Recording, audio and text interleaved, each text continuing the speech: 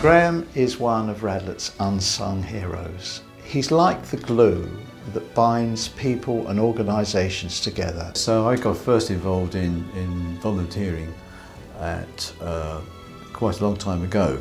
One year I was on the PTA and we were organising a summer festival, and one of my friends said, why don't we get a helicopter to come along to the school? So it's things like that which I quite enjoy being involved with rather than taking a back seat.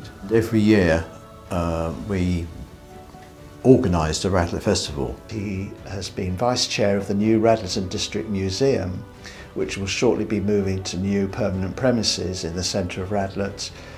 He has so many skill sets. I got involved with local residents in this area where there was a possibility of housing being built on Greenbelt. And through that I got involved with the Radlett Society, and I was chairman for about 15 years.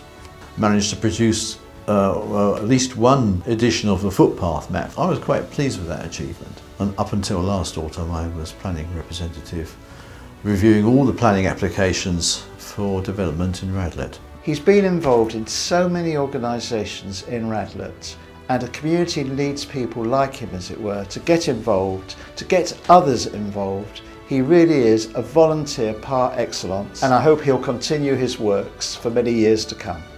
So when I won this award, I was really pleased and honoured as well.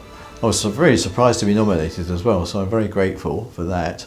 But I feel that I've got the skills to continue as a volunteer and to work with the people in that area.